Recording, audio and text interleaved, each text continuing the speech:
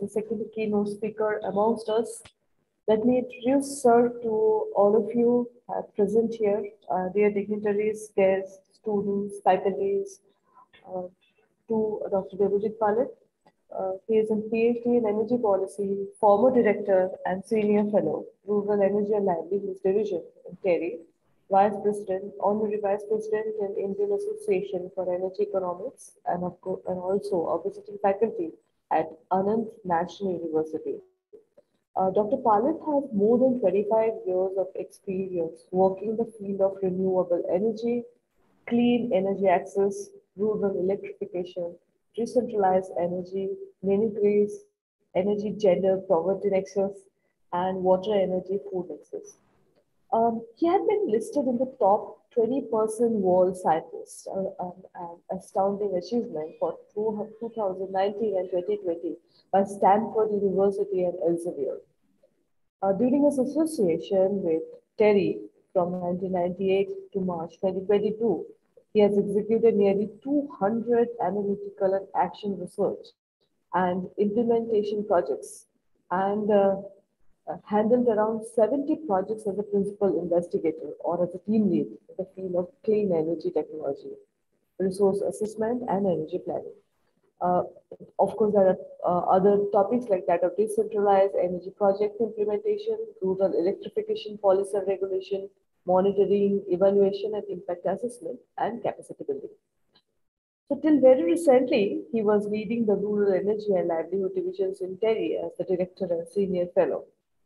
He's also the vice president, honorary vice president of the Indian Association for Energy Economics, and also a part of various expert groups, committees, such as LVDC distribution systems, sectional committees steered by the Bureau of Indian Standards, Ministry of New and Renewable Energy Committee for benchmark costs for decentralized solar applications and working group, WGC 6.38 of CIGRA. Earlier, he was also a member of the technical committee of the Decentralized Distributed Generation Scheme under the National Rural Electrification Program of the Government of India. Dr. Palit possesses vast national and international experience working the projects for UN organizations, bilateral organizations, the World Bank, Asian Development Bank, and federal government across 17 countries in Asia and Sub-Saharan Africa. He has also written widely on energy access and rural electrification issues and has published 3 books and around 145 research papers in peer-reviewed journals, conference proceedings, books, and magazines and newspapers. Of course, that goes no doubt in saying that he is the most sought-out speaker on rural and renewable energy issues, rural electrifications and energy transition, water energy food, energy poverty livelihood, and energy gender poverty nexus, and has participated in more than 100 conferences and workshops across Asia, Africa, Europe, and America. I mean, to name, I think, few, we're just touching the globe altogether. Sir, in fact, this is like we are absolutely privileged to have you amongst us to be as the keynote speaker today. The floor is all yours, sir. The floor is all yours. Thank you so much, sir. Thank you, Dr. Bhattacharjee, and thank you, KG Somaiya Institute and my friend, Dr. Hipu Nathan, for giving me this opportunity to share my thoughts. So what I do is that I will, let me share the screen.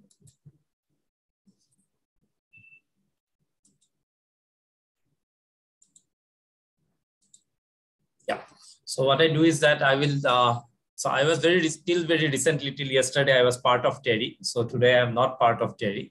But then the work that we have done in TERI over the last many years, about 3-4 years, on India's energy transition, the road ahead. So I'm going to share some of the major findings from the work that I had done as part of my PhD work, which was on rural electrification, and the energy transition work that was done at TERI by me and my colleagues. So basically, I would like to share with you a summary of the findings that of the type of transition that is that appears to be taking place or will take place in India. This one. So I will spend about 25 to 30 minutes and then probably can take few questions and to have a good deliberation. Well, so let me set the context first because it's important to understand the context first before we proceed to certain findings or conclusion. So just to set the context, in 1947, we got independence. At that time, around 1,500 villages were electrified in India. Of course, electricity in India reached almost a couple of years after electricity was first introduced in UK and US. It was first demonstrated in Kolkata, then Calcutta, this one. And at that point of time, it was a DC electricity. And at around the same time in Crawford Market in Mumbai. So around 1897, if I remember correctly, around that time. And then there are a lot of work that went on. Initially, it was DC electricity, then it became AC electricity. First electricity act was passed in 1903, and then the major act was passed in 1910. And then in 1948, we had the in independent India, the first act was passed. That was the Electricity Supply Act. So starting from 1947, 1,500 electrified villages to now to almost 600,000 electrified villages, which you can say almost all villages all census villages have been electrified in India, from less than 0.3% of population coverage, and that too in the urban areas, to near universal electrification. Now, it was less than 200 megawatt generation capacity in 1947 to almost 390,000 generation capacity now. The first generation plant, in fact, was a micro hydro power plant in Darjeeling, which incidentally is still running. Of course, it has been made into a heritage micro hydro plant, but it is still operational. And it was established in 1897 to 100 gigawatt of renewable energy capacity, which was achieved last year. More than 100 gigawatt solar capacity installed or under installation. Roughly around 50 gigawatt has been already been installed. These figures are from 2021, so there has been some increase now. And another 50 gigawatt is under installation or under the bidding has been completed and projects has been allocated. There has been improvements in network infrastructure. Power markets have aided integration of renewable energy, and T&D losses, which used to have more than 34 to as high as 50% in some state, just before the Electricity Act of 2003 was passed, has now reduced to less than 20% in 2020 for most of the states. Of course, there are a few states where the electricity, where the T&D losses is still very high. So if you see the electricity consumption, and this is a figure, this is a metric which normally is being used by most energy researchers and policymakers across the world, which that if the electricity consumption is high, it appears that the country is developed. I don't buy into this entire thing, because electricity consumption may be high or may be low, because energy efficiency is very important nowadays. So it can be low, but still the country could be developed if the energy efficiency is taken into account.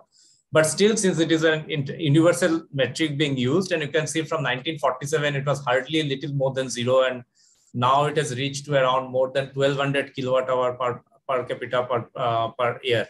So which indicates that we have moved from a state where we are basically a totally underdeveloped nation to something where, at least from the electricity metrics, we can say that we are moving towards a developed nation. This one, and the progress is humongous. In 70 years, it has taken place. So installed capacity, if you see in 1947, it was hardly anything, but in 2021 is almost 390 gigawatt, out of which 150 gigawatt is of renewable energy capacity, which is total 40% is from non-fossil fuels. That also includes nuclear, but nuclear is very small, very less. On the right-hand side, you can see the figure. And generating, but it is renewable energy is only generating roughly around 20% of the total electricity now. So while we have an installed capacity of 40%, but the actual generation is around 20%. And the reason is that renewables, as you all know, is intermittent in nature, and you don't have solar in the evening or wind when the wind energy when the wind is not blowing. So because of this intermittency or infirm nature of the renewables, the total generation is low. So we have a challenge not just to increase the installed capacity, but more importantly, to increase the share of renewables in the grid, in the overall energy mix in the country. And during 2016-17 and 2018-19, it averaged an annual growth rate of around 24% for the renewable energy sector. So renewables is really increasing, but then how much we can increase, what would be the road ahead, and what are the challenges? I'm going to discuss some of those aspects here in my presentation. Again, the progress of household electrification. This is, if you see, in 1981, almost the entire country, less than 40% of the households were electrified, or maybe less than 30% of the households were electrified in 1981. That's also almost 40 years after India's independence. But over a period of time, since 2001, the country progressed quite a bit. And there's been dedicated rural electrification program, first for electrification of villages and then electrification of households. And now we can say with certainty that near universal electrification achieved by end of 2020.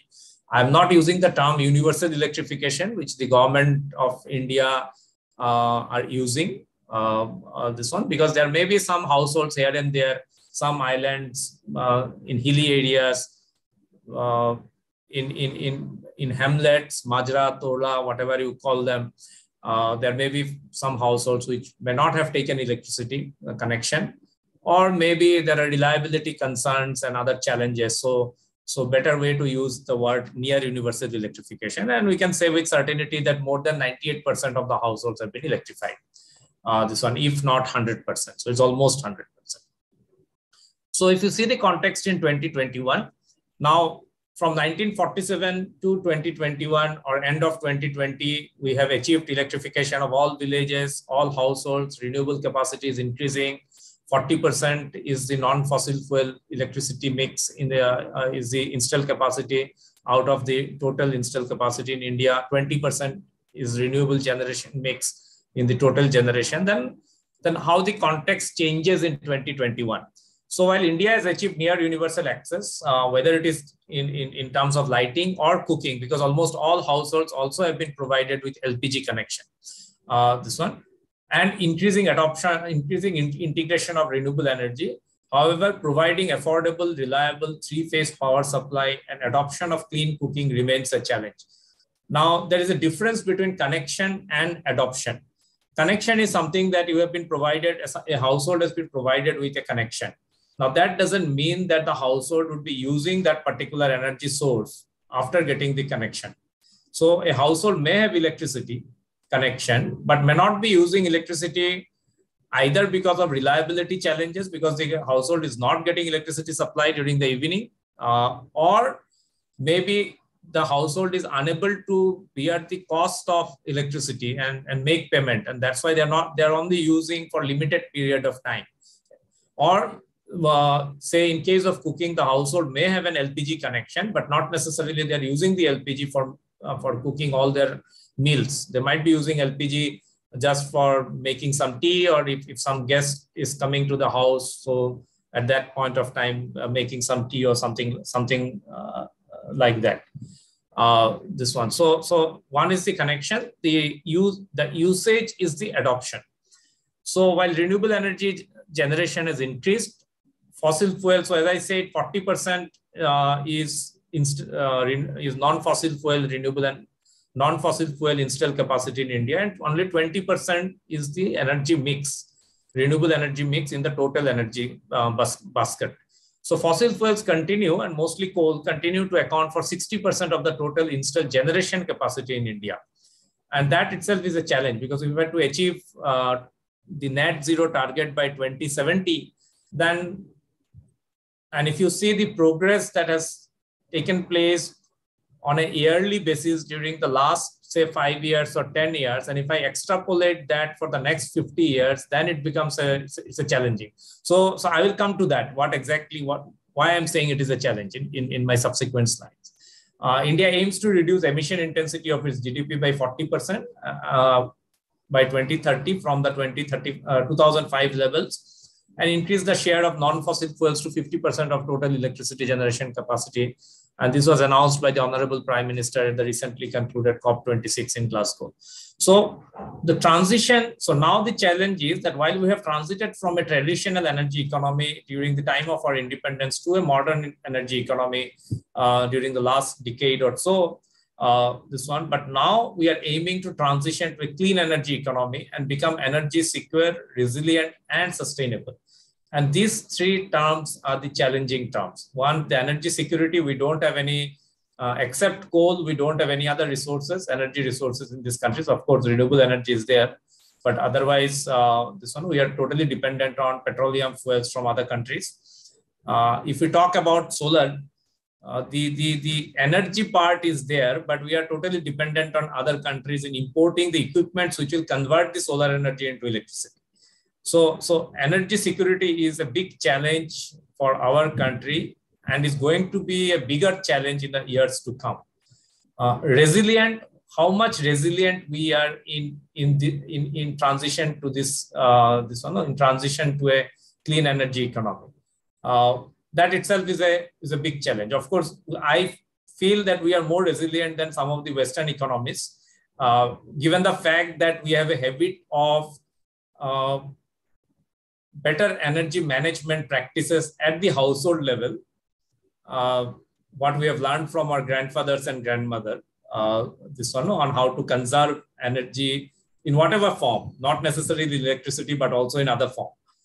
So probably we are more resilient, but still we have to see in the modern context whether we would be resilient or not, and sustainable. Though sustainable is a jargon being used, increasingly being used, but the real meaning of sustainability, I think we all need to understand better and then try to practice that in our real life. So the transition pillars, if we see based on the TERI's work, as I said, is the energy efficiency continues to increase, largely driven by technical energy intensity reduction across sectors. Renewables are emerging as the electricity source of choice from a system perspective, not just from the technology perspective, but from a system perspective. And renewable electricity is already cost effective in some cases and would be cost effective before 2030. So that's the positive news of the energy transition process. Electrification of fossil fuel use, mostly in transport, will accelerate, especially as a system-wide cost effectiveness increase. So that is also another positive news that we are moving towards a more resilient, cleaner economy. Green hydrogen, recently the government has announced the green hydrogen mission, and green hydrogen and biomass-based fuels will predominate in applications where electrification may not be viable. For example, electrification of, say, freight transport, the trucks may not be a viable option. So probably hydrogen would fill in that space. And this shift will depend on international carbon emission reduction efforts. So we need to have technologies from other countries. We need to have finance from other countries. And this is the most critical part of it. Everybody says a lot of things, but doesn't provide the type of finance and technologies that would be required for making this transition. And resource efficiency in user sectors driven by economic considerations would increase substantially and lead to further decrease in energy demand. And that's the reason why I'm saying that the per capita energy consumption in today's time may not be the best metric. Of course, it continues to be a good metric, because as the energy efficiency increases, you might get better outcome or output from the same input energy. And this is something that we need to look forward to.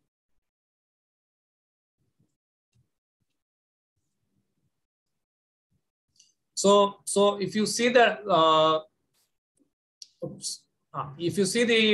the energy transition towards renewable in India, so the public procurement has discovered. So we are taking the prices that has been discovered by different agencies like Solar Energy Corporation of India or other the solar parks in different places in the country.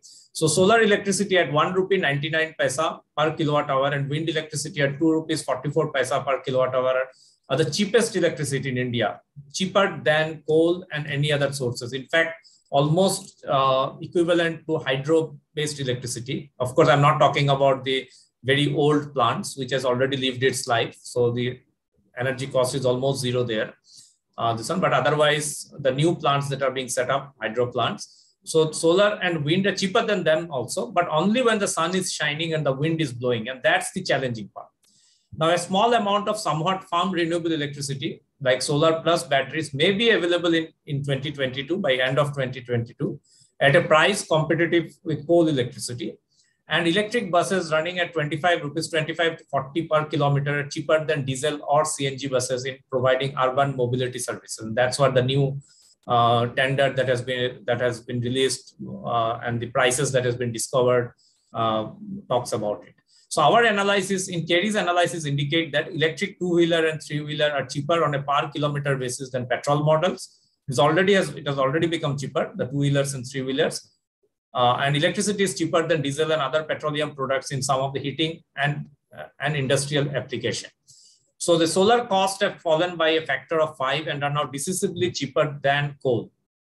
And you can see the way the prices are decreased over a period of time. However, round-the-clock bids have delivered low prices. When I say round-the-clock, it's in solar plus a certain other technology or storage technologies or any other technologies, but rely more on oversizing. So most of the bids that has come, they don't offer storage as the farm option, but rather they are oversizing the plant capacity, or in combining with solar and wind, they are bidding or quoting their tariffs as a resource complementarity than storage. So which means that storage price is still high, and unless the storage price is reduced drastically, the way the solar price is reduced over a period of time, this is going to be a challenge for getting farm electricity. So we still have to depend on coal and other farm electricity for meeting our needs during the evening. This one. But the good part of it is that some analysis by some of the international organizations like Fraunhofer Institute and NREL from USA, so they have found that the way India's solar, the resource is available. So you have during the daytime, the solar resource is available, and it could be at any, it may not be available, say, in the northeast or in the eastern region, but may be available in the western part of the country during monsoon and something like that. So if you see at a macro level, the common denominator that is available is more than enough or sufficient to meet the energy needs of the country. This is one. And two, the wind energy, now again, it is done at the macro level, but if in case of wind energy, if we go to the micro level and see what is the wind availability at different points of time in the 24-hour cycle, then we see that a large untapped wind resources is available during the evening and night time. So solar and wind can become a good complementarity, and some of the hydropower plants can also chip in there to provide the farm electricity in the 24-hour cycle. So it need not be solar or this one for the entire 24 hours, but solar for 5 hours, wind for another 6 to 8 hours, some storage, and then hydroelectricity. The entire thing can meet our all our needs. But then we have to see the challenge would be how to integrate all these things, and so there are technical challenges and which we have to address. So even at today's cost, RE systems are 35% cheaper in India due to substitution of the fixed and variable cost. So as I said, that solar has become cheaper. We need to see that how the integration could be done. So because of that, so installed solar power capacity has been increasing over the years. Karnataka is the state which has the largest installed solar power capacity, followed by Rajasthan. Again, some people might think Gujarat has a very high number of installation, but then Gujarat is not a very big state, and thus it is somewhere in the middle. So Karnataka actually has the highest installation in the country for solar, and that's based on the Ministry of New and Renewable Energy data. Now, the challenge of ramping up renewable energy is now a challenge of grid integration and not affordability. The reason that prices is already reduced. So now the challenge is more of grid integration. How do you integrate everything in the grid and without creating any problem in the grid? So that's the bigger challenge than the price. Maybe 5 years back, pricing was a challenge, but now that part of the challenge has been addressed. So some challenges for achieving 500 gigawatt by 2030. So quadrupling of the current implementation to achieve targets, almost double the generation infra in 10 years, what we have achieved in 70 years. So this is a big challenge. In 70 years, we have achieved around 300 gigawatt of capacity.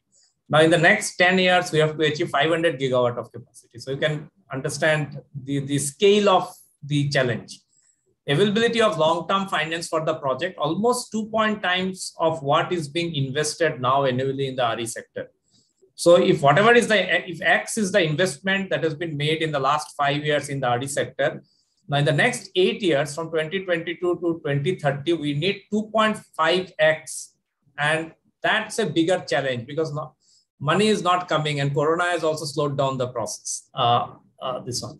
DISCOM's ability to pave to the project developers against electricity procurement unless sectoral reforms are undertaken to depoliticize and professionally corporatize the DISCOM with proper disclosure norms in place. Now, the DISCOMs are the weakest link, and they are the one who buy electricity from all the power plants producer. This one, if somebody is investing so much of money in the renewable energy sector, and if they don't get their returns and payments in time, they are not going to increase their capacity. They're not going to add any incremental capacity in future. So how we can make the DISCOMs profitable by depoliticizing and professionally corporatizing the body. So that's a big challenge because DISCOMs electricity has become a social good for political parties to make all sorts of promises. So that's another challenge that we have to address. Large-scale land requirement for RE projects without antagonizing the farming community. So this is another challenge. That means you just cannot consider all land in India as major, the wasteland. The wasteland also have their utility in a different way. So in government atlas, it might be registered as a wasteland, but that doesn't mean the land is a totally waste. This one. And wherever there are actual wasteland, there are no getting electricity transmitted from there would add to the challenge. So this is an area where, again, how we can work with the farmers and try to develop projects in a way that the farmers are also benefited. This one, for example, agrivoltaics and other things could be a way out. But then we are yet to experiment some of those things. And in some cases, it is started to happen, but we need to scale it up in magnitude. Enhancing grid integration of renewable energy will require an aggressive portfolio of power system flexibility options supported by major regulatory and market reforms. And we are very slow in making those reforms. In 2003 Act was a paradigm change in the way electricity sector was looked at, but it's almost 20 years now from 2003. This one, but we didn't have any major changes in the Electricity Act after that. We are trying to do it for the last 7 years, but things are not changing. Maybe we are not taking the right path, or maybe there are other political challenges which the government might be facing. So, but then as a practitioner, as an energy researcher, I would say that I am very much looking forward that the reforms should take place at a much faster rate to achieve many of the things that we are planning to achieve in the next 8 years. Now, some urgent actions. What we are trying is that we have to also consider renewable energy to responsible energy. So formation of an integrated task force for planning and monitoring the implementation of net zero by 2070. We are still working in silos. Recognize that renewable energy production being sustainable does not mean that the RE value chain is inherently sustainable. And unless we recognize this particular aspect, many of the things are not going to change. So enabling renewable energy to create value in an ecologically safe, right-respecting and socially just manner. Provide equal importance and develop enabling policies and financing schemes for decentralized renewables like rooftop solar systems for both urban and rural areas, and enable solar renewable energy use for livelihood applications, and of course, build a deeper understanding and take collective action on impacts, risks, threats, and opportunities. So as I said, so RE and storage will be the economically preferred options for by late 2020s, by 2027, 28. Before 2030, penetrations of RE in the order of 30 to 40% of the total generation. I'm talking about electricity, not installed capacity, are cost effective from a system perspective, even after considering the additional cost of grid integration of variable RE. After 2030, continued progress in storage technologies will allow RE share to rise above 50% and towards 60 to 70 at no extra cost. But beyond 60 to 70, there will be humongous incremental cost for 100% renewables. In the medium term, we'll need a portfolio of grid management options like existing gas capacity, fast ramp up and ramp down of coal power station, fast response demand reduction measures, and storage, especially batteries. So these are some of the things that needs to be done. Now the coal has increased over a period of time till 2018, and now it has slowed down. The demand has slowed down to 1.2% per year, driven by peak and plateau in power. Some studies, and especially by Coal India and others, they say that the coal demand will still be there till 2040, till 2045, and then probably it will start to diminish. So we still have another maybe 20 years of coal usage in India. Coal will be predominantly being used, but then after that, gradually it will start to diminish. And maybe because of that reason why the Honorable Prime Minister has committed 2070 as the net zero year. So the transition from coal is easier said than done because, of course, there is no additional thermal capacity would be there in India, will be required. But still the transition from coal maybe have technical, social, and other challenges. And thus it would be a gradual process. So we are all talking about just transition approach. I'm not going into details. So there are two interlinked arguments. A transition away from coal would need to consider different aspects of justice and the goal of transition. And most importantly, in India, there is not one coal economy. And any framework of just transition must take the multiplicities of the coal economies into consideration. So there are almost an Australian National University, NU, has done some study for coal sector in India. And they say that there are at least 4 to 5 different coal economics. Of course, the national coal, which is the formal sector, has employed 450,000 workers, but there are subsistence level coal. There's a national coal at the informal level. There's a statecraft coal, and there's a neoliberal coal. So these are also different types of coal economies, and which also employs large number of workers. And we have to take into consideration all these things before we actually can move away. I was told by the ex-Coal India chairman that there are 100 coal mines in the Jharkhand, Chhattisgarh, and that belt, which Coal India is losing money every day. But just because there are a huge number of workers being engaged in those coal mines, they just can't left these coal mines. This one. Otherwise, they could have saved that money.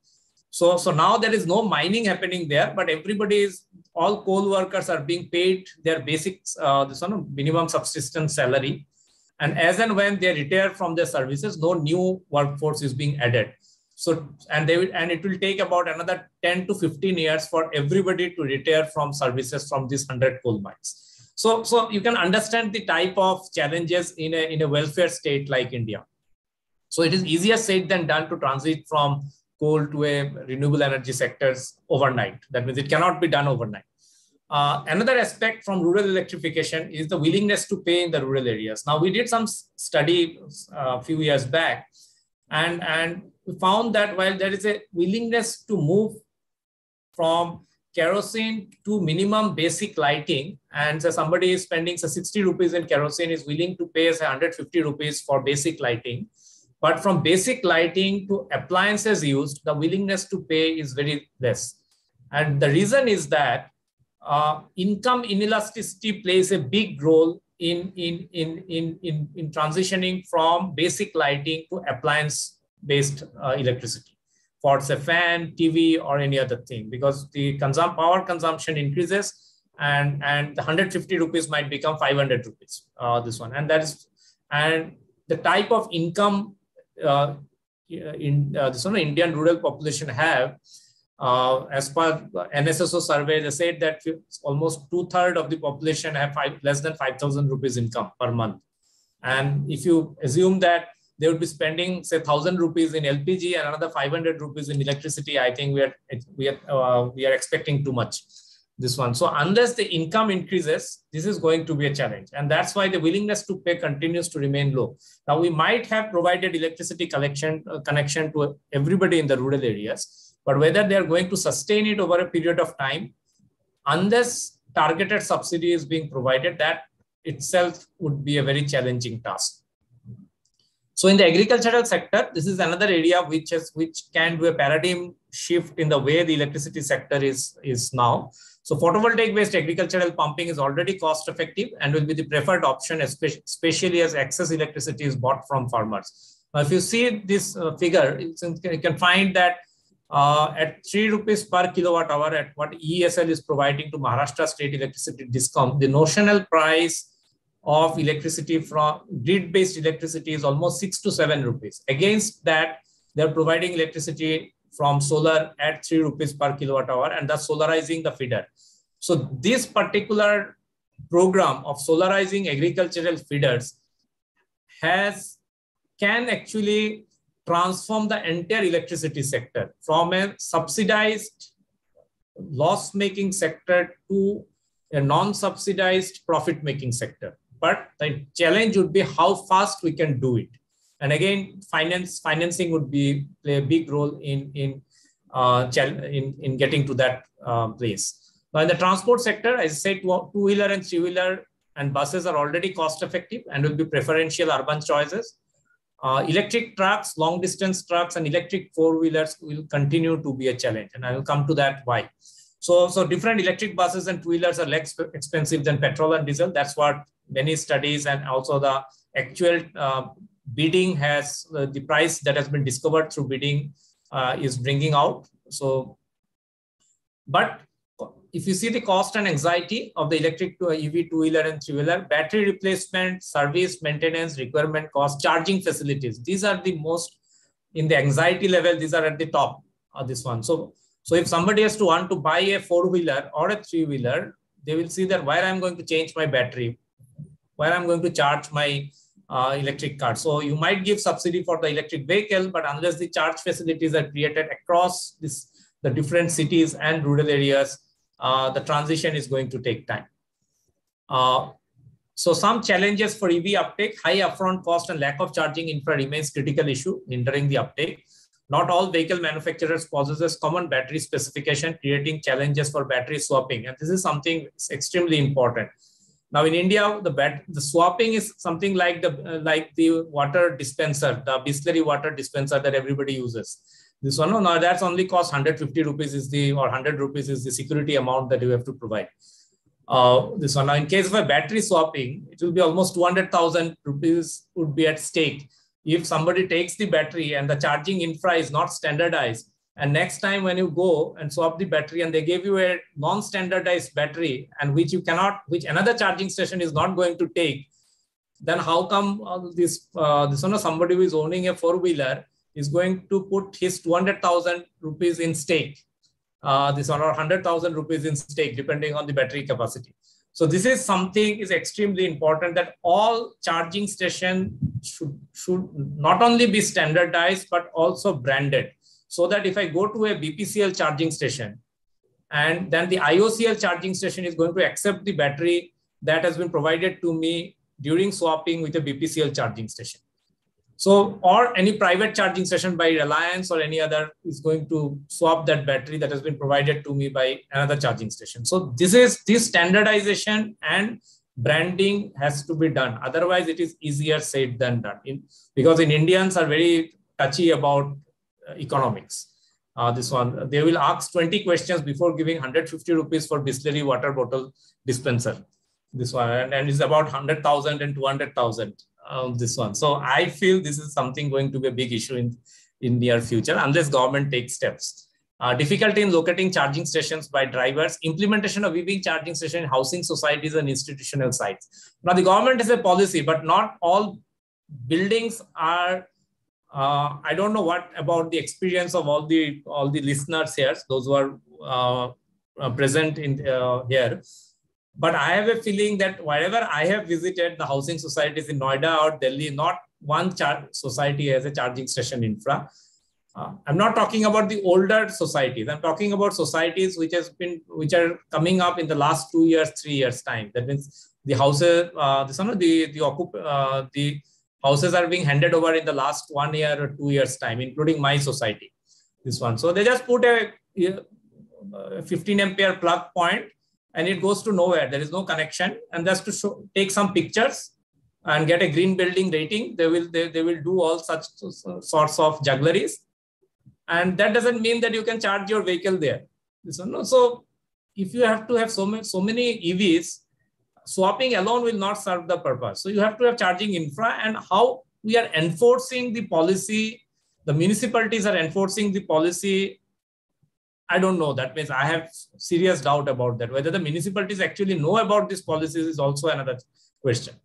So the policies in itself is fine by the central government, but unless the policy flows to the final enforcing agencies who are to enforce these policies, things are not going to change. And that's the challenging part. Electricity Act was there, and Electricity Act, following the Electricity Act, the National Rural Electrification Program was launched in 2005. And that's why we have electrified villages in the country. All villages have been electrified by 2018. And then the Saubhagya scheme was launched. And because of that, all households have been electrified. So a policy in itself doesn't have any teeth unless this comes with implementation guidelines and informing the agencies who are to enforce the policy. And of course, innovative business and financial models for EVs and setting up charging infra continues to be slow. There's also knowledge gap, as I already mentioned. So in sum, if you see the assessment of the energy transition, so renewables will continue to be the overwhelming source of capacity addition for electricity generation in India. Coal demand may rise till 2020s, late 2020s. However, need for additional thermal capacity may be dim. Farm cost-effective RE would be viable by 2030. That's the good part of the story. However, the speed of price reduction of batteries will determine when this occurs. So we know that it is going to happen around 2030, but whether it will take place by 2028 or 2032 will all depend on the speed of price reduction of batteries. Almost all, more than 80% new vehicles in urban areas in 2030 are expected to be electric based on the modeling exercise that has been done, or based on hydrogen and fuel cells. But again, it will depend on the charging infra and some of the challenges that I just highlighted. Gas-based cooking, LPG and PNG and electric cooking will be dominant by 2030. However, we are not clear about, as I said, the speed of EV transition in the rural areas. In urban area, it will take place, but in rural areas, we are not sure. So all the junk vehicles of the urban areas will go to the rural areas and continue to emit pollution. So it is not going to solve our purpose. So we have to do it in a more holistic manner. The speed of transition to electric cooking, again, we have expanded the grid to all the rural areas, but the electric lines do not have the adequate capacity to support electric cooking in the rural areas. So again, we have to change the infrastructure for us to support the electric cooking. And that could have been done at one go, but again, pricing is a big concern. So that would have increased the price by almost double. This one. So we have spent 64,000 crores for creating this electricity infra. If we were to create an electricity infra for electric cooking, then probably we need another 100,000 crores. This one. So that's again, when the government will do, it is for the government to take a call. And nature and speed of the energy transition in the industry sector, especially in the cement industry and steel industry, whether cement is one of the critical areas. That means there are not technologies available for addressing the CO2 emission from the cement industry. Green hydrogen probably can help for the steel industry, but cement remains the critical part of it. In the rural areas, despite near universal electrification, income constraint reduces elasticity of the user to support higher consumptive load. So energy efficient device promoted with incentives and DSM to keep monthly electric charges low will be the key. I hope EESL and such type of organizations can do something here. PV-based electricity, PV electricity-based agricultural pumping would be dominant before 2030, but we are not clear about the level and the speed of penetration. Again, that will depend on how the state are going to accept this as a model and the farmers are going to accept this as a model. PV-based pumping is already cost-effective, and there's a potential to revitalize the finances of the distribution sector, thus contributing to faster energy transition. Now, if the DISCOMs start earning money and makes profit, then they can also invest a part of this profit for speeding up the process of energy transition. And that's why I feel that making the DISCOM profitable should be the first agenda of any government, and then other things will automatically follow. So I propose this future of the electric systems in India and across the world. So while we all talk about the 3D framework of decarbonization, decentralization, and digitalization, so I feel that we also have to add two and other Ds here. The 6D being my name itself is Debajit. This one. So democratization of the grid, so that the peer-to-peer trading is going to change the way electricity market has developed over the years, or the electricity sector has developed over the years in India and this one. So when I talk about peer-to-peer trading, is that every household will become a prosumer, or most households will become a prosumer, and they can actually trade between themselves. So you have a platform like a stock exchange where there are certain brokers who can register themselves in the platform, and they can facilitate the trading by, say, a retailer like an individual household with the distribution company, a distribution company with another distribution company, or a retail or a consumer with another consumer. This one, or a prosumer with another consumer. So and if that has to happen, that would be the true deregulation of the markets that we all talk about in the Western economies, and including in India, all experts talk about deregulation. But to make the deregulation happen, it has to be first democratization of the grid. Unless that happens, deregulation cannot take place and electricity markets cannot develop. So I stop here. And if you have any questions, anything, then I'd be happy to answer those. Thank you. Thank you, Debajit sir. I would take the privilege to rename it as a 6D framework, definitely. So can't help it. Yeah, definitely. Sorry, it just went as a breeze. I mean, not a single second could have maneuvered in a different way altogether. Because I think focus was here. The main focus that you have emphasized mostly is that identification of the grid, which is like the basics. Which is the basics. If you don't put the infrastructure in place, things are not going to work accordingly, whatever plan we do have. The right infrastructure. Correct. And sir, 2030, the way you have emphasized that, it shows that how you have actually emphasized that how positive news would be coming in, because with the cost effectiveness, different forms, availability. So actually, it's like with the UN, SDG goals 2030. This is something which actually we're looking forward for. And yes, there is one more point which needs to be mentioned. There is the 2.5 times the funds needed. So that's something which is an eye opener for this 500 gigawatt by 2030. Yeah, so there is one of the points which we need to emphasize. Sir, I see a prospect which you have mentioned with the states that you have shown in the chart, is wherein I did not notice all of us. So a couple of them has been doing remarkably good, like you have talked about Karnataka, wherein other states were having no presence. So maybe possibly there are opportunities. So, a lot of things which I could have gathered here, but, quickly, sir, I have questions which I have to actually, ask you from the audience altogether. So the first question is, sir, it is like that way, is that India is taking a lead in solar energy. Will it be a game changer in the future? Yeah, of course, India has rightly taken the lead, and as I said, some surveys, some studies say that India has the privilege of having solar energy across the year, unlike Germany and USA and others, when there's a peak during certain time of the year, and then during the winter there is no energy sources available. And if they can achieve almost 50% or 60% of the electricity mix, renewable energy mix in their total, so India can definitely do that. This one. India also the added advantage that we had a huge experience of implementing different type of solar, not necessarily on the grid-based solar.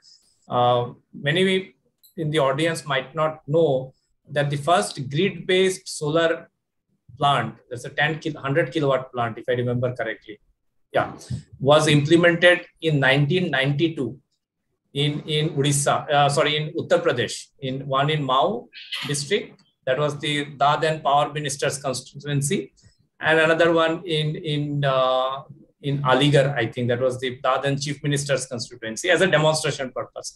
So things in India, we have started moving towards solar from the 1980s, starting with decentralized solars, and as I said, grid-connected solar in 1990. So it is not something that is taking place now. What is missing is that we are not learning from those experiences, what mistakes we had done at that time and how we can make those changes and this one. And if we can do that, and India can also share these lessons with many of the sub-Saharan African countries. So because their solar resource and India's solar resource are almost, they're also in the tropical region. We are also in the tropical and equatorial region. So it's almost same. So there's a huge opportunity for India for not just to solarize its entire country, or I would say use renewable energy for the entire country, whether it is solar, wind, and other sources, but also take these lessons to the African countries, because they also face a similar challenge of financing, low cost, and all these things which we have been facing. So solution to Africa is not from the Europe and the Americas, but from India. Awesome. So it's an awesome, sir. Just a thought. Do having India having a huge coastline adds up to the our advantage?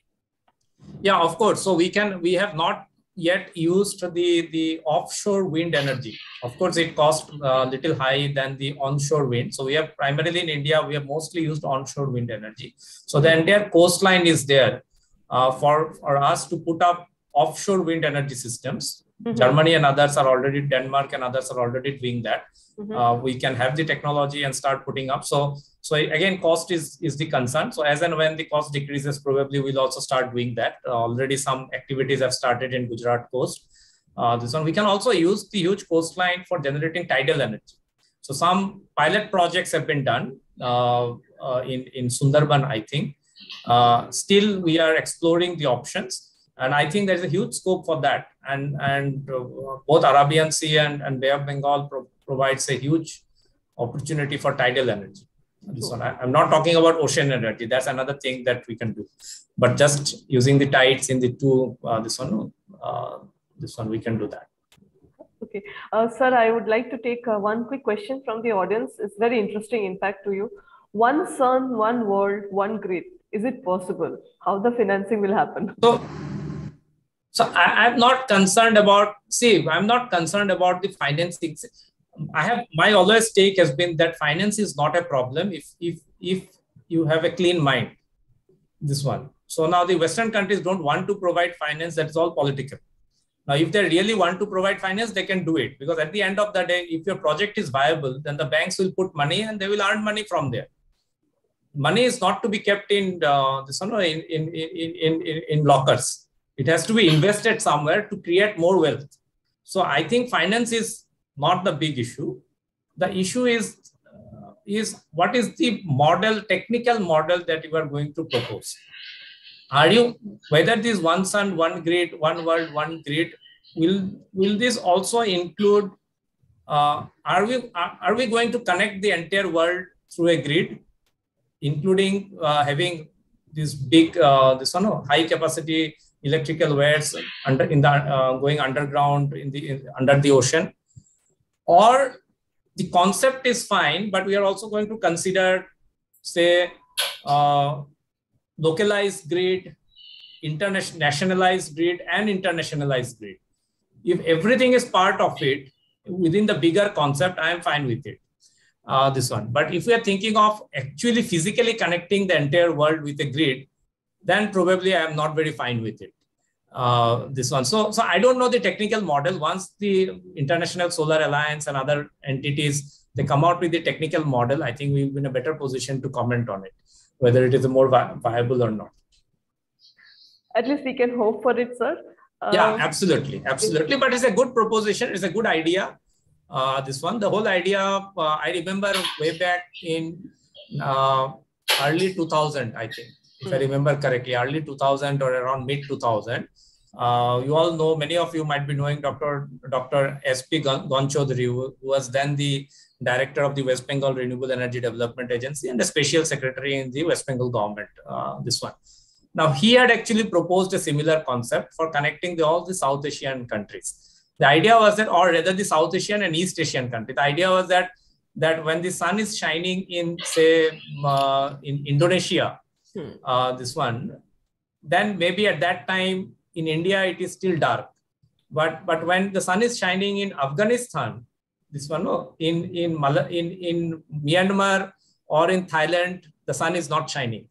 But then we can actually transmit electricity during that time. This one. So if we connect all these Asian countries, the South Asian and the East Asian, Southeast Asian countries, then it can be, electricity can be traded and solar electricity can be traded, and everybody, all countries can provide electricity. I think this one sun one world is a step up from that concept only. This one. So I'm sure things would be done for the good. Okay, sir, with that, we are just closing on the time. With that, we come to a wonderful closure, because we are looking forward for a wonderful world ahead, to be connected with each other with all these conservation techniques that we can do to save this world altogether. Sir, it's a very big thank you from our side to take your time out and be with us, amongst us, with giving us, enriching us with so much of information, which was much needed and much an eye-opener for us. So a big thank you from the conference team, from all the audience altogether. Thank you, sir. Thank you so much, Dr. Bhattacharya, and thank you everybody. Thank you for listening. And in case you have any queries, any questions, I am sure you might have noticed my email ID, and you can just mark a mail to me and I'll be happy to respond. Thank you. Have a nice day. Thank you, Debajit. Thank you. Okay, we now move to the next phase of our conference. We have amongst us Roma Balwani. We're privileged to have Roma ma'am amongst us as an invited speaker. Let me now take the privilege, in fact, to introduce all of you with Roma ma'am. She is a senior advisor and former president, communications and brand from the very renowned Vedanta Group. And ma'am is also an independent director of John Cockerill India, chairperson, CSR and NRC committee. Same with John Cockerill India, former president, group communications, sustainable development, and CSR member of the group executive committee, Vedanta Resources Limited. She's also this is wonderful to be focused. She's also an advisor of the Deaf Cricket Society. Wonderful, ma'am. Ma'am has a graduate in economics with a post-graduation in marketing from Mumbai University. Is from the Indian hub. She's from the Indian hub of the world leaders in the conception, manufacture, and installation of reversible cold rolling mills headquartered in Belgium. She has over 3 decades of experience in various aspects of strategic communications. So in a previous role as a president, group communications, sustainable development, and Vedanta Resources, she has been responsible for driving group communication, sustainable, and CSR as a strategic functions across the group. Prior to joining Vedanta, she was the Chief Group Communication Officer of Mahindra Group India. Now, in Vedanta, her key portfolios included sustainable development, brand management, stakeholder engagement, and communications to promote Vedanta's position as a purpose-driven organization. Much proactive work, ma'am, to emphasize, to appreciate definitely. And of course, again, we are very happy to have you amongst us. I would leave the floor to you to address the audience. Thank you so much. Thank you, Dr. Bhattacharya. It was indeed humbling to hear my profile. I must say that today I was hearing the learned colleague before me.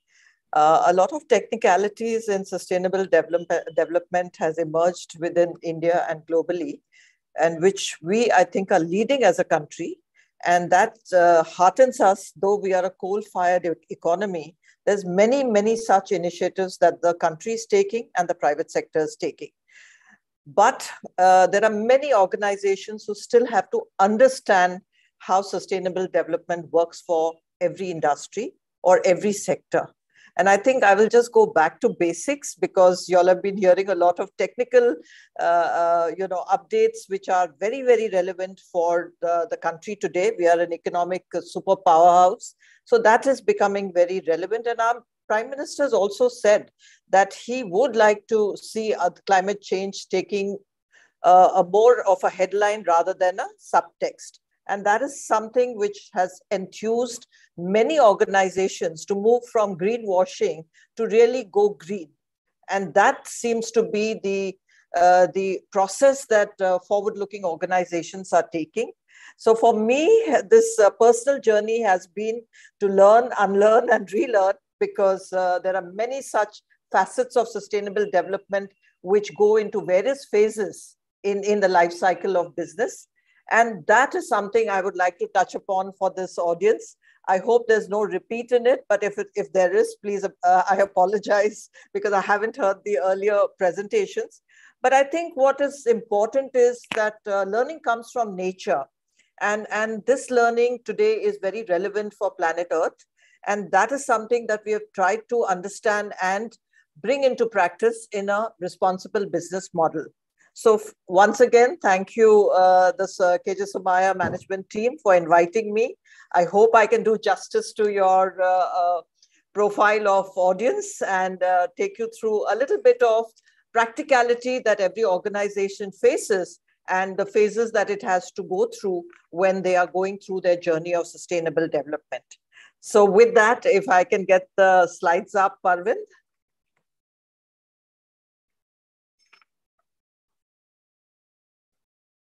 So I just made this slide and Arvind asked me, why are there dots after the ES and why is there a G away from the ES? And I told Arvind that I will, unravel that as we go along in my presentation. So let's take the next slide.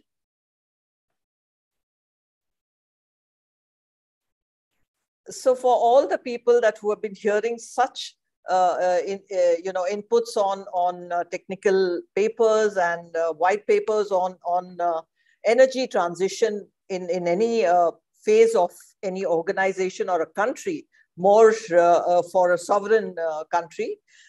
For us and in any organization, be it small or big, where are the three elements that we look in terms of sustainable development? I think every company uses energy and resources.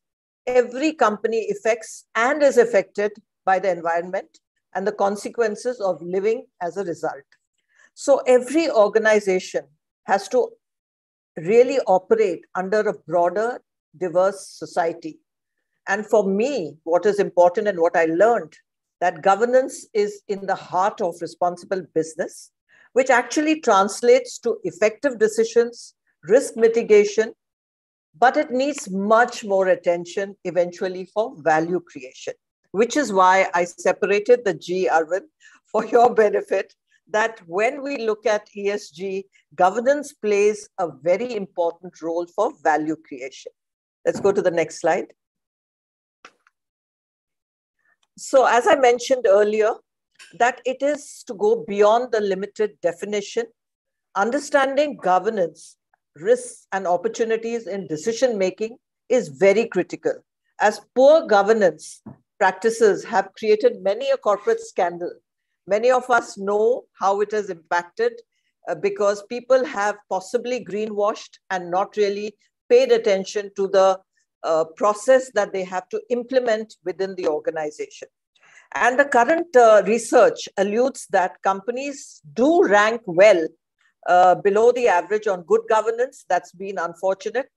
And this includes that organizations' purpose, the role and makeup of boards, the shareholder rights, and how corporate governance are measured takes a very critical, important aspect for good governance. We have seen in the past that a company like VW had an emission scandal. And that emission scandal came up because they were manipulating the emission standards.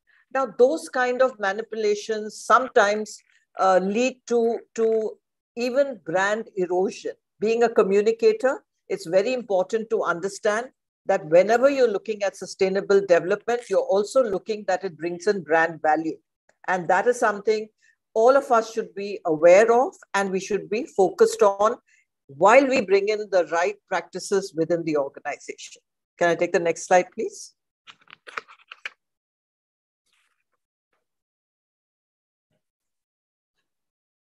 So what I see that when you have a focus on environment and social performance, what G does, the governance does, it brings in strong value creation.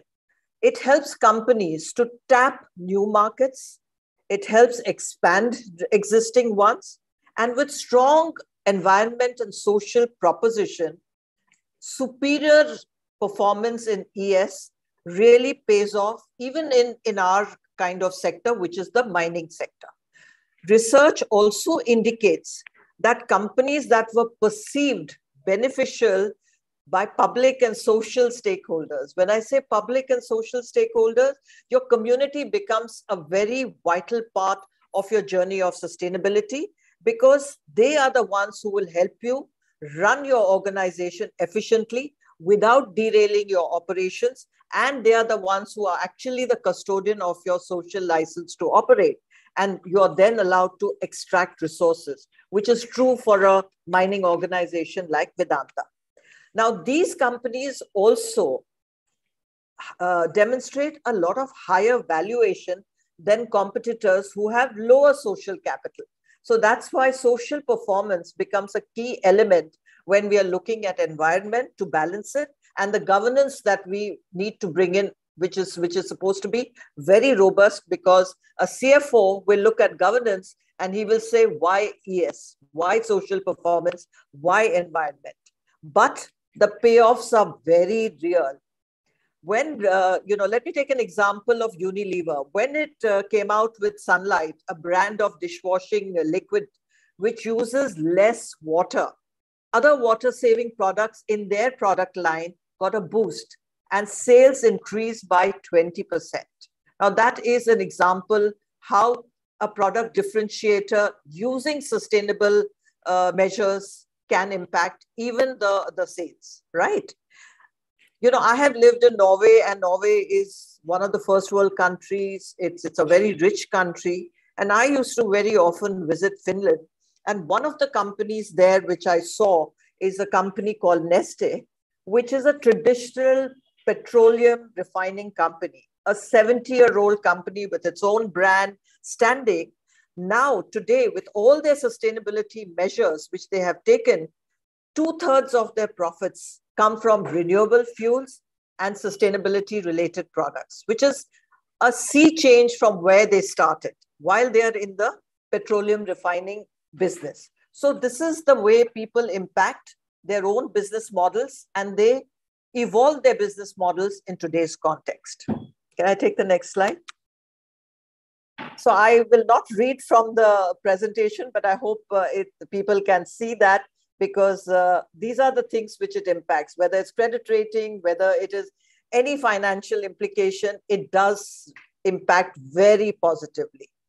Now, very importantly for a CFO to understand why it is important to have good governance in ESG platforms that we work on is to see that the energy consumption, what is it that we do within our processes to build better productivity with lesser resources, is that it links their cash flows to the organization, and the value creation happens very clearly, one on top line. So if you look at top line growth, strong ESG measure processes with public perception backed by analytics gives companies access, approvals, licenses that can trigger growth. So for a group to look at this, we did that very closely, and our CFO measured it in that context, the governance mechanisms that we have in the country, that we have in our organization. And through the social license to operate that I mentioned earlier, which also means for a regulated industry like ours, government relations and strong community connect. This is how we facilitate and make sure that the business is run responsibly. It reduces cost. It also minimizes the whole regulatory process in terms of legal interventions, compliance, risk mitigation, and most importantly, it also creates employee motivation because there's a higher purpose that they can work towards or they align towards. So I think for each of these, if you want to optimize your investments and capital expenditure, the way to go today is bringing in the ESG practices right into the heart of your business. And I think that's very important. So each of these 5 links create let's say the energy behind the business process that we all are familiar with, whether it's a traditional business model, and then we bring that into a sustainable business model. So this requires, the first step is to realize value begins by recognizing the opportunity. I'll take one example of 3M, which long understood that being proactive about environment risk can be a source of competitive advantage. So the company has saved 2.2 billion since introducing what they call Pollution Prevent Pays, the 3P program in 1975. I heard the gentleman say that we've been into this business way before many people even thought of, looking at the planet Earth and what we are doing to it and how we are impacting nature. So improving manufacturing processes, redesigning equipment, recycling, and reusing waste of production was what they endeavored to do. Another such example is of a water utility company. They achieved a cost saving of $180 million per year thanks to the lean initiatives that they undertook in improving what? Preventive maintenance, refining spare part inventory management, and tackling energy consumption and recovery from the sludges that they produced. So these are very good examples that we can see really creates value. What's important is that you are in the process of value creation, and having your robust processes enables that very effectively. FedEx, if you take them, they aim to convert the 35,000 vehicle fleet to electric or hybrid vehicles.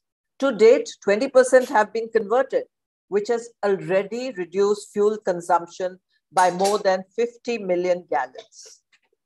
So I think these are things that everybody looks at in terms of how do they want to create an opportunity for value creation. I think the opportunity, if you recognize and you address that, that's the first step for value creation. Can I take the next slide?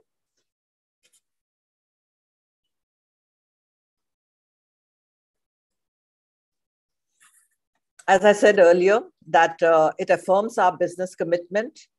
It has shown that ESG-oriented investments has worked very well, and it has risen.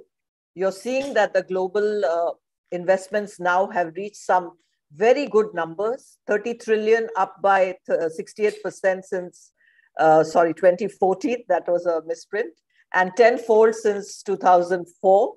So any strong ESG can safeguard an organization, but it has to be long-term, and it also then correlates with equity returns. And that, I think, is something that a CFO's delight, that now we see even every leadership profile of an organization interested to be part of this journey. Can we take the next slide?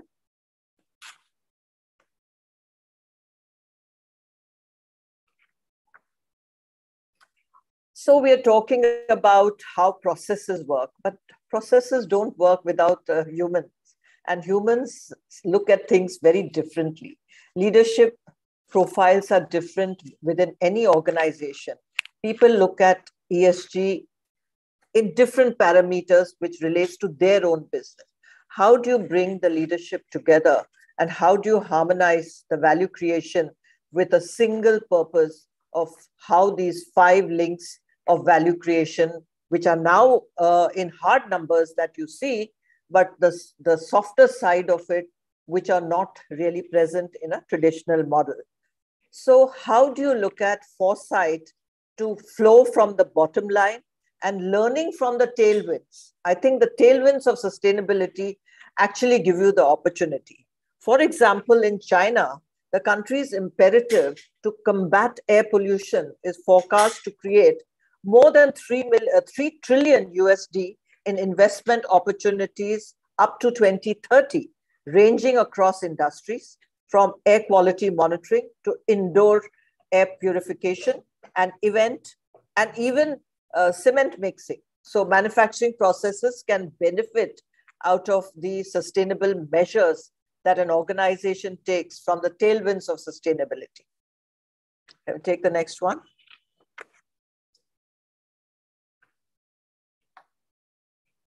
So when I say get specific, get practical, get real, it means business needs to satisfy needs of customers, employees, and communities, often global communities, to maximize value creation. This means that thriving businesses concerned with long-term horizons fuel the virtuous cycle. So you have to build resilience into the business model. They create jobs for you, they increase tax revenues and raise standard of living. So ESG in turn helps generate wealth. That enforces a cost-benefit analysis for ESG investments, just as companies would do for allocating capital for any other proposition, keeping in mind value creation, which is important for any organization which looks at responsible business. So when you have to build resilience, you have to build it with the leaders who can keep in mind the connection as profits and purpose are interlinked. So leaders have to change their mindset and look at profits and purpose, which should be interlinked. And especially in this world where all these aspects of environment, social, and governmental concerns are becoming high priority. So this requires extraordinary leadership and very effective communication practices. You can do good, but you need to spell that good out. Let's go to the next one. So coming to this entire business proposition of value creation, every leader or every forward-looking organization has to then look at measures that can be, or metrics that can be measured. And how do you do that? So a sustainability maturity survey was conducted, and a sustainability maturity index is something that many organizations focus on when they look at energy conservation, when they look at their processes to show lean manufacturing or any other business re-engineering that they are working on. So the most important thing is, what is the motivation behind this business environmental decision, which is key to understand what are the activities that can promote this kind of process that can define your sustainability processes, and at what level are you in that process. There are many such steps which you have to enable, and then you can devise a mechanism where you yourself, as per industry standards, look at what is it that is motivating you to look at your environment and social performance. In the beginning, we see that activities are entirely driven through external market forces, whether it's regulation, whether it's customer demand. But while in later stage, the company is internally driven to drive sustainable change. So that is the difference that happens for any organization which is in that cycle of creating that maturity within the organization. So it starts with just the activities that are market forces driven, and then it comes to what the company believes in as a purpose-driven organization and is internally driven. I think that is very important. Now, for that, when you're going into the maturity index, so there are things that you have to put into action. You have to look at the commitments. You have to have transparency with standardized evidence-based framework for climate goals. You're engaging in science-based emission reduction targets.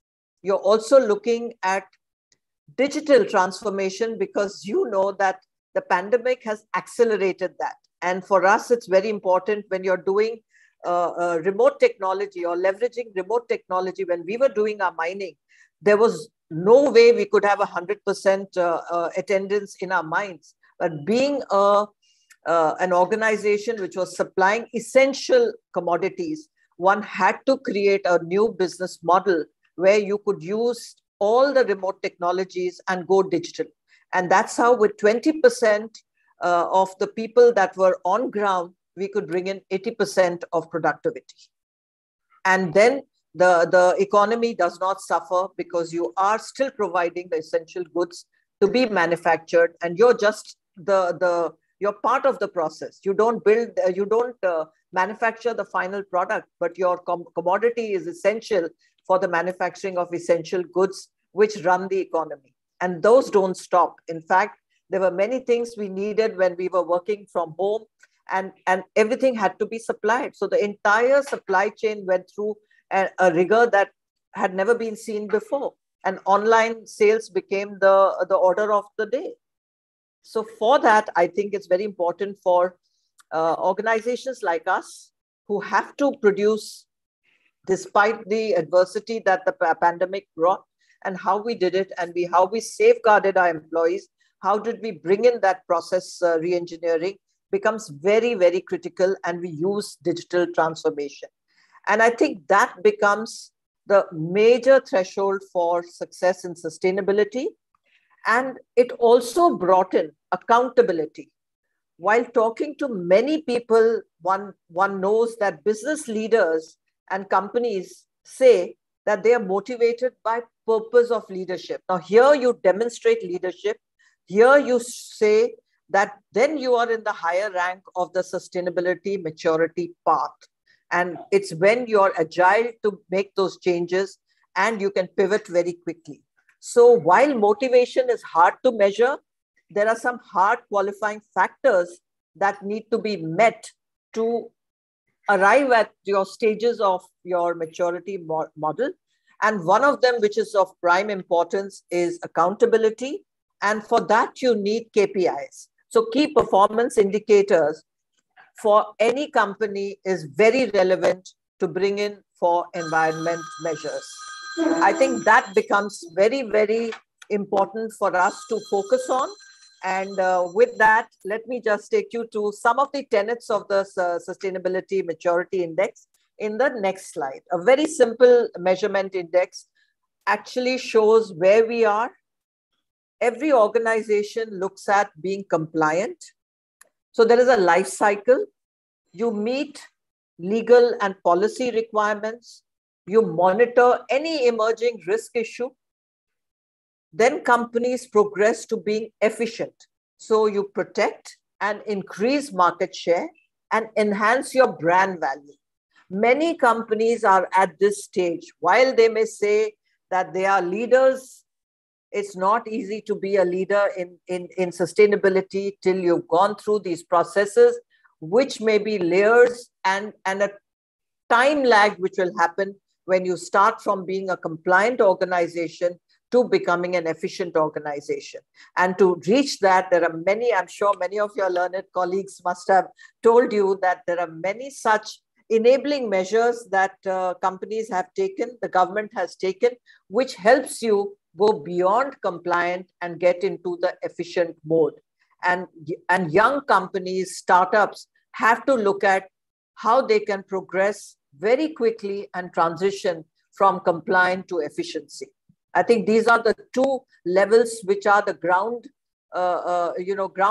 that every organization has to do to be able to move to an optimized level. When you come to an optimized level, like big organizations look at, depending on the service they are providing or the sector they are in or the product they're producing, they have to increase their productivity, boost innovation, reduce cost, and mitigate the risk at the same time. And how does that happen? It happens with all the sustainable measures that have been put in place when they were compliant. Earlier, it was just assurance. It was a tick box. Later, it became a very important value proposition.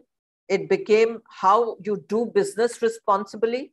How do you get your cash flows in place? And how do you really translate that into becoming a purpose-driven organization? If you reach that stage, which takes a lot of time for many organizations, you then can be looked at as a leader. When you are a leader in the sector. You are shaping the future. And you have moved through all the stages of compliance, environmental KPIs are in place, and they are delivered with minimum legal requirement. And that helps you become very efficient, very optimized to be able to take a position of a leader in the sector that you're in. There are many organizations striving to be there. And I think we are on the right path because there are a lot of enabling measures that are being taken by the government and by the private sector to do that. Now, the most important thing in all these, as I said, is the KPIs. Now, how do you define these KPIs? There have to be, you have to declutter. There are so many KPIs that you've been having in an organization in a traditional business model. But for this environmental KPI, you must bring it down, break it down, because you'll do many things on environment, many things on social performance. But what is it that strongly influences you to be motivated are the KPIs that you would put in place, and they should not be more than 3. If you go beyond that, then you're not able to really do justice. And these are KPIs which are very relevant and are defined for every decision making at every level. So the responsibility for the leaders and the considerations that they have to take, which are for environment, have to outweigh economic considerations. Now, that is the difficult part. Many businesses do compromise on that they have an economic consideration. How do they balance that? That becomes a leadership value proposition that brings in the way the organization looks at being a purpose-driven, responsible business. And where does that lie? It lies with the right kind of ownership that you have. Who owns your sustainable KPIs? Who's driving the sustainable KPIs? Who takes who's the last word for it? And how do you reach those KPIs is very, very critical in today's context. So with that, let's go to the next slide.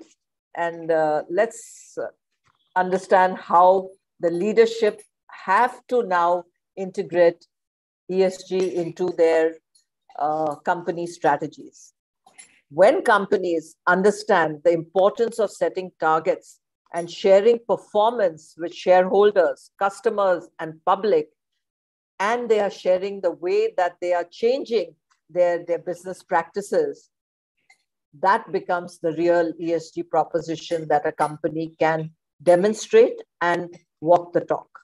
I think the private sector has recognized critical risks of climate change and are committed now to be making a change at all levels.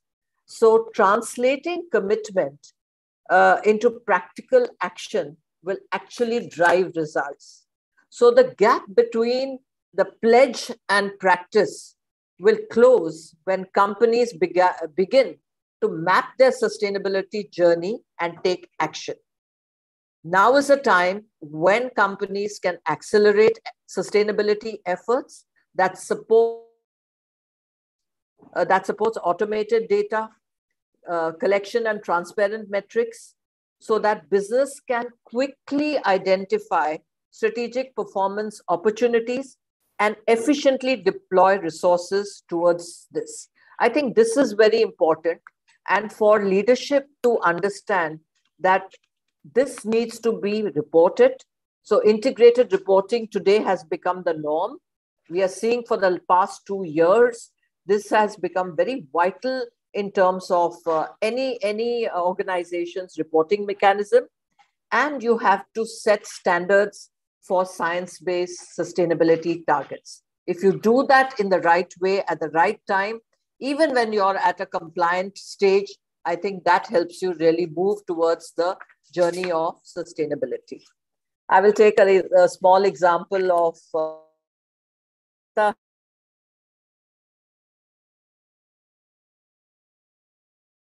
resources can impact people, resources can impact planet Earth, resources can impact communities as well as their own employees.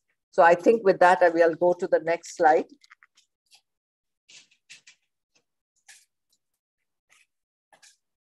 So at Vedanta, we realized that this process is not just lip service. You have to work towards creating the right kind of sustainability model. So yes, we took external help. Yes, we took many experts, both international and Indian, and both of them really gave us very good insights how to do the transformation process. And they realized that our brand proposition, which was transforming elements, need to now transform for good. And I think that what we realized, as I said, you have to realize your opportunity. You have to define where you can leverage that opportunity, and you have to create a leadership exercise. And this is what we did, because giving back was the philosophy of this organization, of our organization, which now translates corporate social responsibility and the compassionate communication we did during the pandemic with full focus on the ESG proposition that the company would like to define for itself when it gave its own net zero, kind of target of achieving it by 2050. While I think the Indian government has said that we must look at it by 2070. But all measures, right from compliant to being optimized, has been undertaken very efficiently. They will need to carry that, sustainability maturity model to achieve their purpose. Because to be a leader, you have to achieve what is known as your purpose. And if that purpose is well defined, I think the organization like Vedanta or any other organization are moving in the right direction.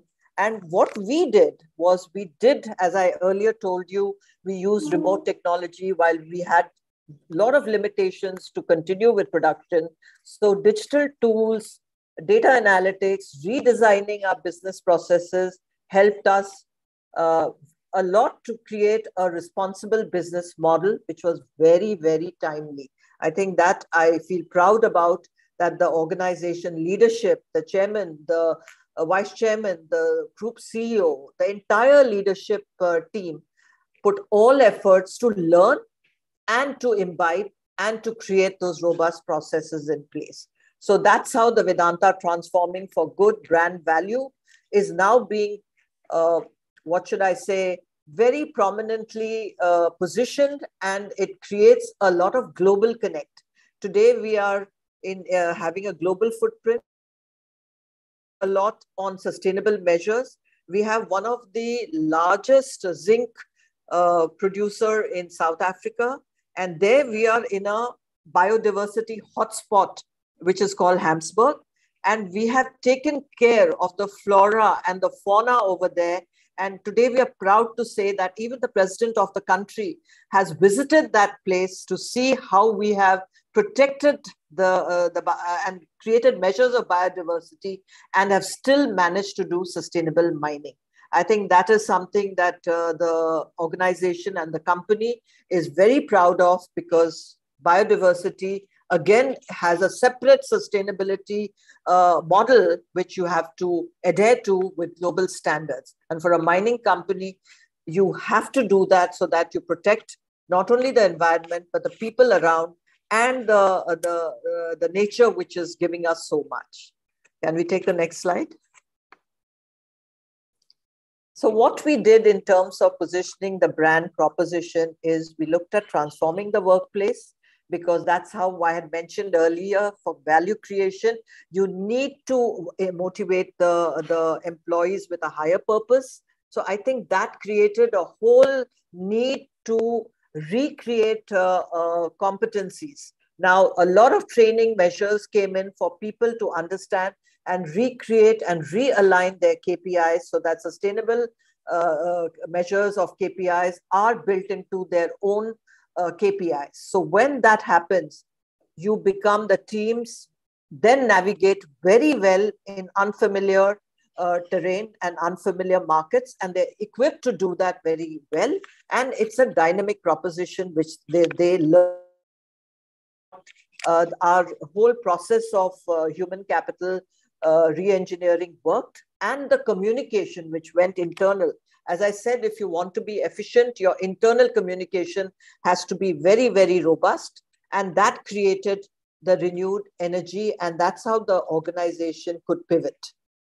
Transforming the communities, it's non-negotiable, because for them, environment is very important. And for us, we believe that the community, and in our case, it was the women and child, which was focused on, so that you can, our chairman always felt that you must eradicate poverty, and that really starts at the grassroots level. So the project that Vedanta undertook, which is called the Nandgars, across the country, and today they're heading towards 4,000 such Nandgars, also have organic gardening at the back. They have water supplies, which are very important for any Anganwadi to survive, for children to get the right kind of nutrition. All this really works towards building a purpose-driven organization. And I think that's where social performance plays a key role, that when you're extracting, you're also giving back to society, and you're creating very compassionate communication on ground by understanding what the community's needs are and reflecting on it and giving back to them in the way that they can protect the environment and they can protect their jobs, as well as create livelihoods for them. Creating livelihoods becomes very important today in a post-pandemic era that we are in, that if we don't create livelihoods in the right manner, we are not able to sustain businesses in the long run. Then all our environment initiatives to look at transforming the planet is to do, as I said, with world-class experts who came in. They helped us revise, renew, re-energize our business processes. And we did communicate that to the public at large. Our shareholders are an important aspect of our entire stakeholder community. And we want to achieve the promise of being net zero by 2050, and how we progressing on that. So renewable energy becomes one part of it. Water conservation becomes another part of it. Biodiversity is something that we are very proud of, and many such measures that are being taken. But we have created a very clear ESG goals format, and they are only 5 in number. And those 5 are how we, translate our universe to be able to do responsible business. So I think that's what Vedanta does. There are many organizations which we can be proud of. Mahindra's did that also in the past. But I will stop at this, and just a small quote with the next slide, which I feel very strongly about. If it can't be reduced, reused, repaired, rebuilt, refurbished, refinished, resold, recycled, or composted, then it should be restricted, designed, or removed from production. And I love this quote from Peter Seeger, the folk singer and social activist. Thank you so much. My last slide is a thank you slide, which gives credit to the learnings that we've had from McKinsey, the learnings that we have had from Sfera's maturity survey. So thank you again for giving me this opportunity. I hope I did justice to your audience, because I know there were many, many experts who were talking about technicalities, but this is the back to basics that we need to learn, unlearn, and relearn. So thank you very much for giving me this opportunity. Ma'am, just to add up, there is a lot of appreciations coming in the chat boxes once you were presenting throughout. It's like an exciting journey, definitely, just to reassure you how it went. Yeah, I need to tell you, ma'am, I'm an HR faculty here in KJ Somaiya. So you can understand throughout all these slides, it has been an exciting journey for me. Glued to that, what are you saying next? What is that you're saying next? I would like to sum up the way when you have taken up examples what Vedanta is doing. Questions are there in my mind, I'll ask, but let me just sum up. Something exemplary, which is actually pushing me back again. Though Vedanta comes in on and off during our teaching, the way we are facilitating the courses, it comes as an example, do definitely. But now it has pushed me. Your talk today has pushed me to look more, delve deep into the exemplary work Vedanta has done. So, ma'am, it's like, a kind of a research paper journey which you have taken in the last couple of minutes. It's like talking about governance practices, employee productivity. There are opportunities for value creations, which you have talked about. It's just quoting it, harmonious leadership, which you have talked about, sustainable maturity. Those are the points which just started off, triggers, that these are the triggers which you should think about. And then you went into the solutions, like how do you go about digital transformation, accountability. Yes, the KPIs. You have shown that how the KPIs can be, merged or can be, related to the accountability aspects. It's an absolutely sweet slide which you have put in is the tenets of sustainability maturity index. It's sweet. It's actually underlined, man. And thereafter, you showed the solutions. Now I need to mention it here is that the things that you have said every time you have emphasized on that, keep it sweet and simple and short. The pointers, the achievement target should be something which is feasible, keep it in limited numbers. So we just reiterating, and that makes sure that it is achievable, and that's how you have shown in through different examples. My journey for the last 1 hour is you can understand, and myself is getting too excited and motivated to into that. Okay, ma'am, I just, before I take up all the questions, is my question. I take the privilege to ask you first. Is that at some point of time you have taken up examples of Vedanta. You have said that training you have taken up to in the workplace situation to ensure that you get a team, you get all of them into the same floor altogether. So the question that's just creating noise in my mind is that, is it that you think this aspects of purpose for which is coming from within is something which you want employees who are ingrained or tuned into that, you map and then you bring them into the organization? Or is it something you felt, because you have hands-on experience on that they can be developed, and then maybe they can be motivated to work upon on the KPIs to merge it? So those two paradoxes in fact is going in my mind. So I would compliment the HR team in our organization, which looks at campus recruitments, but with a mindset that when they're going to campuses, they see people who have the ability to understand a purpose-driven organization would be something that they would look for in the recruitment phase itself. When they come in, they themselves are taken through a very, very robust induction process, which actually aligns to the purpose of the organization. I think it starts right there. And within the whole leadership pipeline, Vedanta, I can tell you, is one of the few organizations which actually promotes young leaders to take on responsibility, maybe far more than what their experience can give them at that age. I think it's one of the only forward-looking organization which trusts the young leaders and the way they think.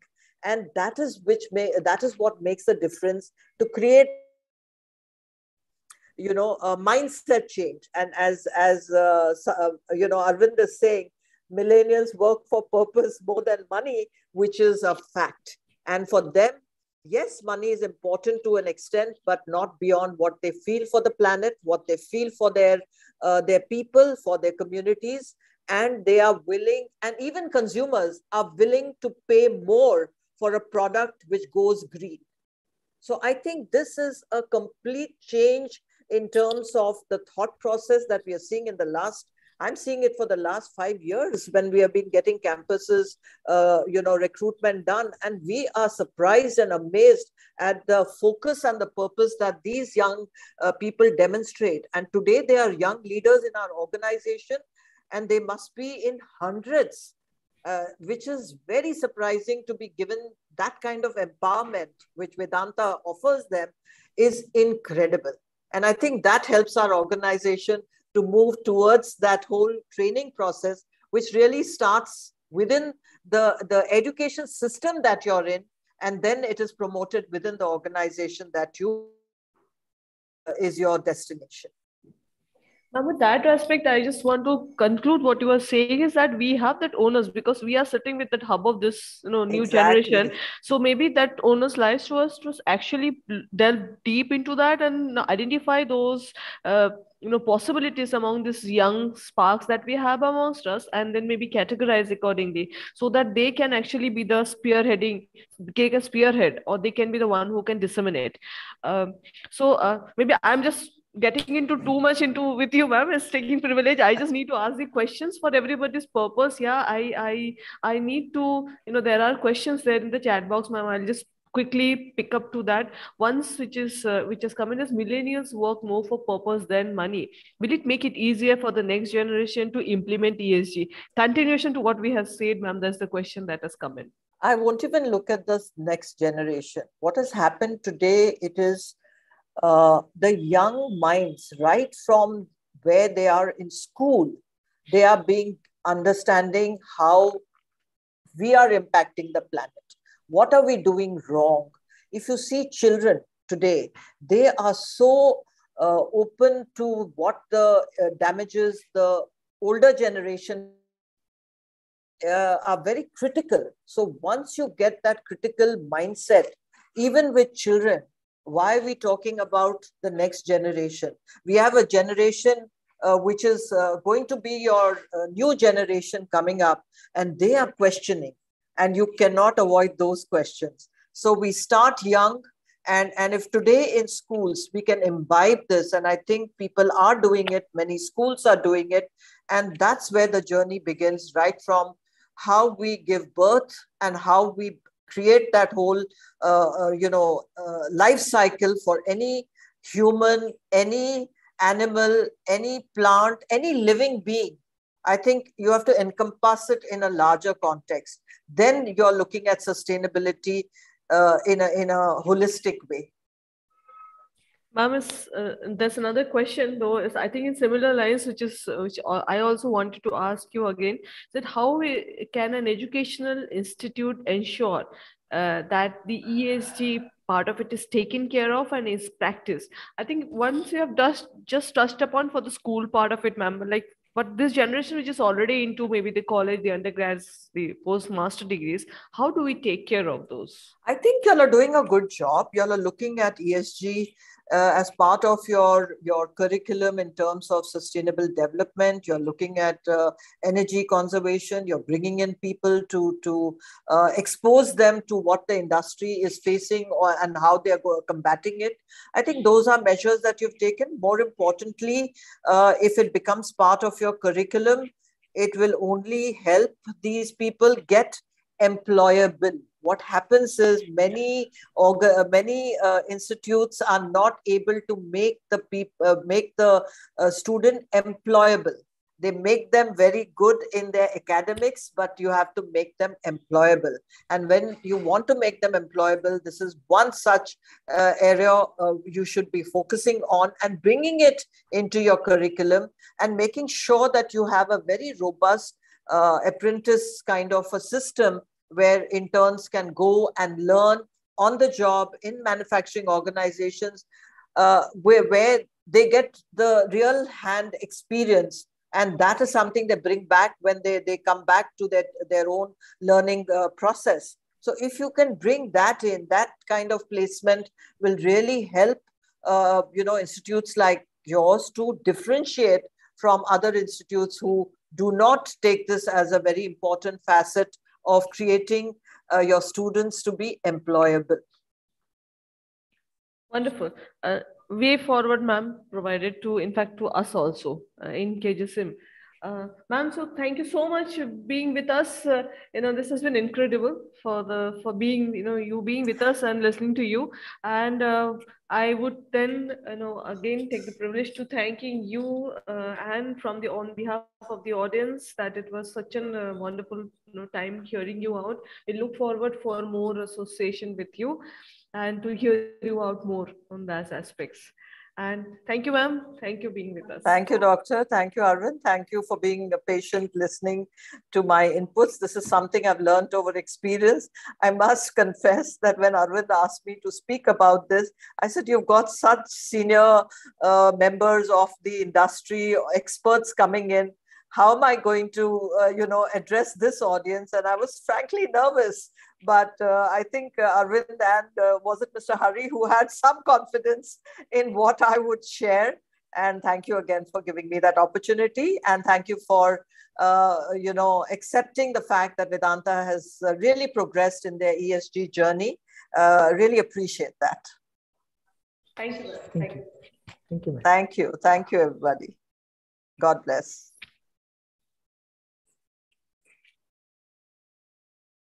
Thank you.